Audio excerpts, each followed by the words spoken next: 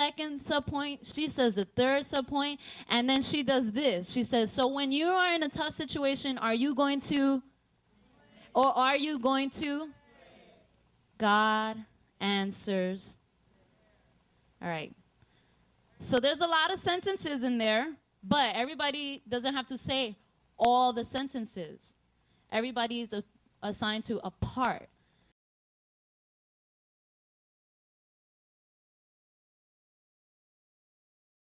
It's a story that comes at the end of the lesson about a fictional character.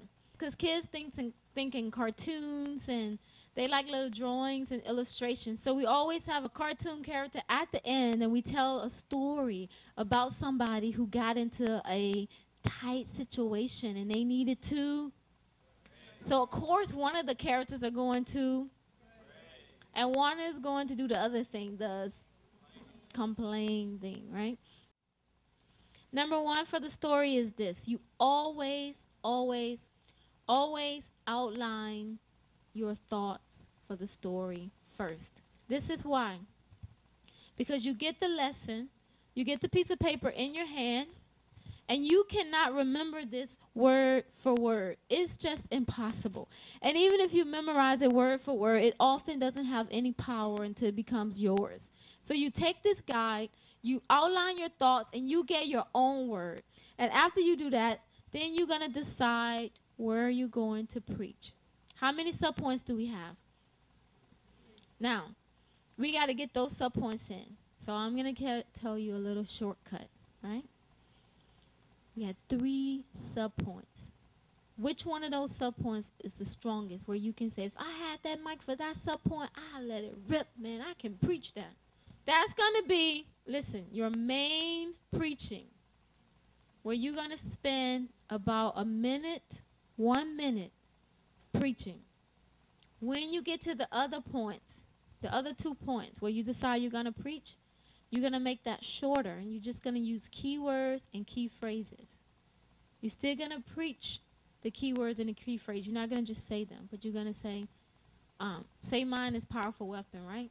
So when I get to the point where I want to preach, God has given, when you pray, you're having a conversation with God.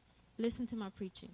When you pray, you are having a conversation with God. That means God speaks and you listen.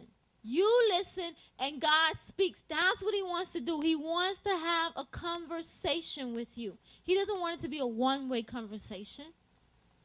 But this guy, he did not realize that prayer was a conversation. So he told God what he wanted, and he went into battle to fight. So you see how I kept it strong, but I didn't go into examples and all of that? You're going to do that one time. The preaching with the examples, and you're going to just let the fire roll out, and you have 1 minute. But for the rest of the part, you keep it short, and you emphasize keywords and key phrases. So today, what are you going to do? Each time you're in a situation, are you going to complain, or are you going to pray? Today, I want each and every single one of you here to make a decision. So I want everyone to bow your heads, everyone to close your eyes.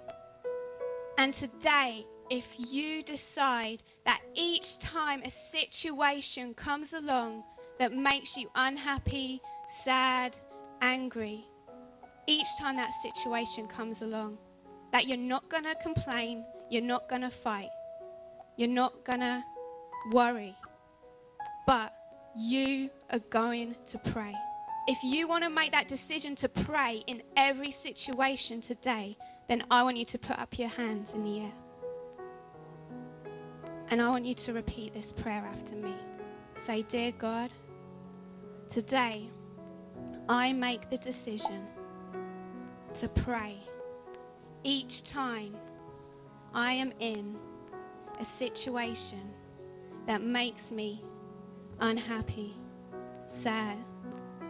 Lord, help me not to complain. Thank you, God, that when I pray, you answer me.